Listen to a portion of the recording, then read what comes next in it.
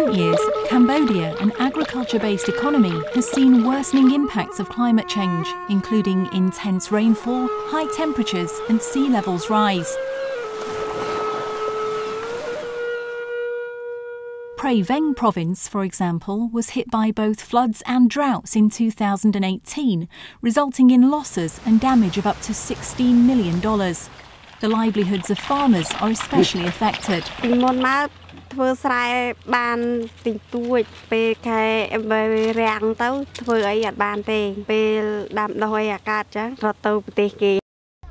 The Asian Development Bank, with support from the pilot programme for climate resilience of climate investment funds, assisted the royal government of Cambodia to prepare the strategic programme for climate resilience, consisting of 7 investment projects and 1 technical assistance project to provide overarching support for the 7 investment projects. 2 investment projects relate to the agricultural sector, including the Climate Resilience Rice Commercialisation Sector Development Project. This project is helping farmers increase rice production in 3 largest rice-producing provinces, Battambang, Kampong Tom and Prey Veng, by rehabilitating and climate-proofing irrigation systems and other rural infrastructure. Specific engineering measures were integrated into the design of infrastructure to cope with more rapid flows of floodwater.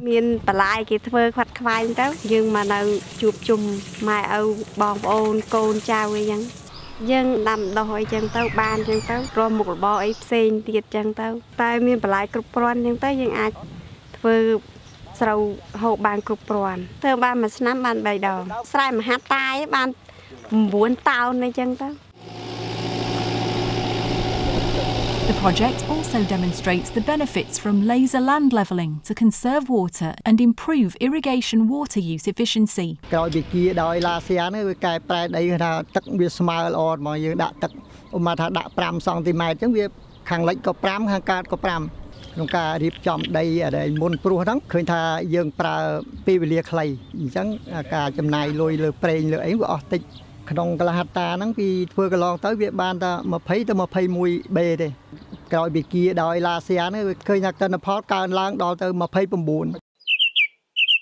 To assist farmers in reducing the climate risks associated with rice production, the project is pilot testing a weather-indexed crop insurance scheme in selected areas. The project is also improving the availability and quality of rice seed by developing a certification system that will result in a more resilient crop. The project also helps create more jobs for women.